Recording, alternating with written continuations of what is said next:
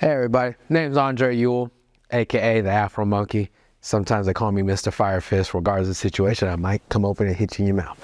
But besides that, I am a fighter, aka UFC vet, and I'm only here to basically bring you into my life.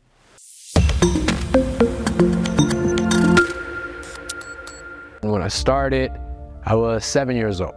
So right now I'm 34.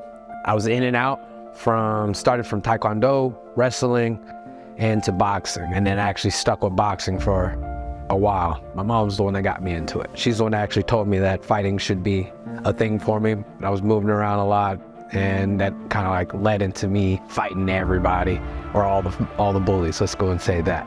And we ended up having to handle it by throwing the hands, you know. But it really got deep.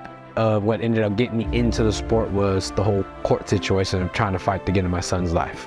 So the gym I currently train at is Riverside Carlson Gracie. Everybody knows the first rules before you get on the mat: no shoes on the mat. It's freaking awesome because my boy ends up understanding and he ends up like literally speaking the words, no shoes on the mat. Definitely love it here. Just factors in, it's the energy. Everybody ends up bringing positive. Don't get me wrong. We end up coming in here to basically express ourselves, you know, in our own way. Because some people come in calm, some people come in angry, but regardless of the situation, it all gets checked at the door and you kind of become your free self. And me, like they say, my inner beast is a hummingbird. I am a hummingbird, you feel me? I end up flying backwards on a lot of these people, and at the same time I fly forward because it's forward movement in life at times, but sometimes you gotta sit back and see what's in front of you, you know? Afro Monkey, it's like an image of taking the art that I'm in and trying to master it.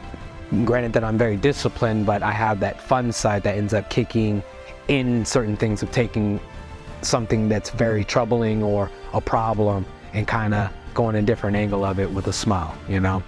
Positive and negative when it comes to joining with the UFC, I would end up stating positive, you get noticed.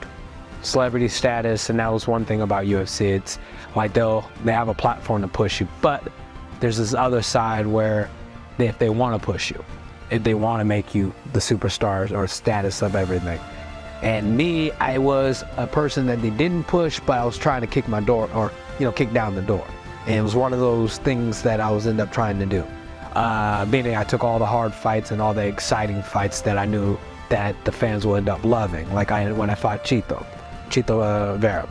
It was a great fight. Great fight, he won.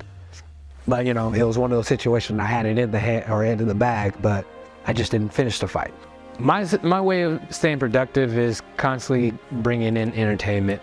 You have to end up knowing your value. This is in a relationship that you end up jumping in. This is in a job that you end up going for, or just you end up going to school. At the end of the day, you know the time that you're placing in, and that you need the people that are around you need to understand the time that you are placing or putting yourself in. Do what you love. At the end of the day, you have to end up doing what you love. Like, you got to end up understanding if you being placed in a environment that you're not happy, it will break you. And this is coming from a person that had mental problems of the situation. You want to be happy. You want to love what you're doing. You want to be loved, and you want to be loved around the people that you want to love. At the end of the day, that's the energy that you want to end up pushing and basically taking steps forward on. So that's just me end up leaving that message to everybody. Be you. All right, everybody. This is Andre the Afro Monkey Ewell.